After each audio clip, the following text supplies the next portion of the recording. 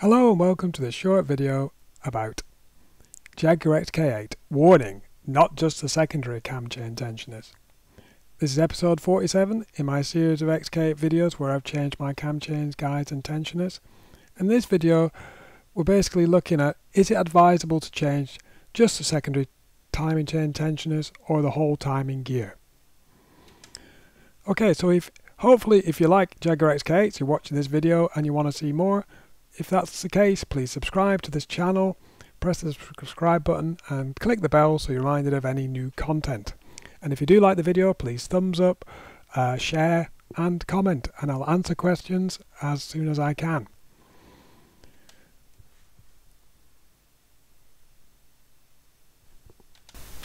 For this video, I'd like to give a special thanks to one of my subscribers, Clemente, who's posted a few videos on his YouTube channel describing an issue he's having with his cam chain tensioners.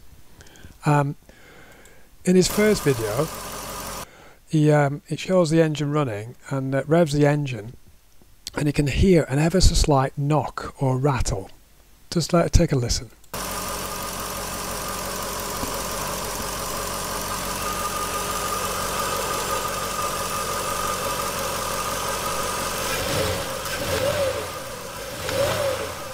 Can you hear ever so slight knock?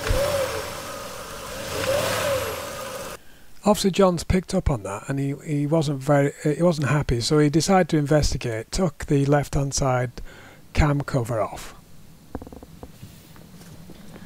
I was happily to see that I have third generation tensioners. So positive, he's got second generation cam chain tensioners, so he's got the metal tensioners, but it doesn't explain why he's got a rattle on his timing chains. So John decides to investigate a bit further. In his third video, he's trying to look at the... Just as I expected. Only changed the top time. So basically what he's found is he's looking down into the cam chain cover, the main front cover, and you can see plastic primary cam chain tensioners and guides, the original set.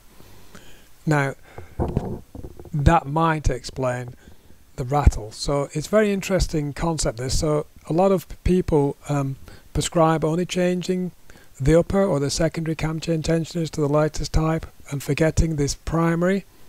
But for this car, John's car has done, I think it's 134,000 miles. Yeah, it says 134,000 miles.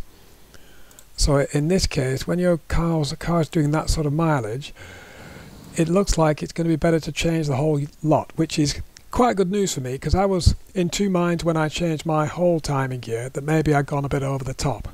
But thank you, John. Hopefully John is going to keep us posted with more videos on his progress. I will put a link to John's channel, and hopefully we can all watch him put to bed this argument of changing all the timing chains or just the upper cam chain tensioners. Thank you very much for John and his work on his car. Okay, so that's really interesting.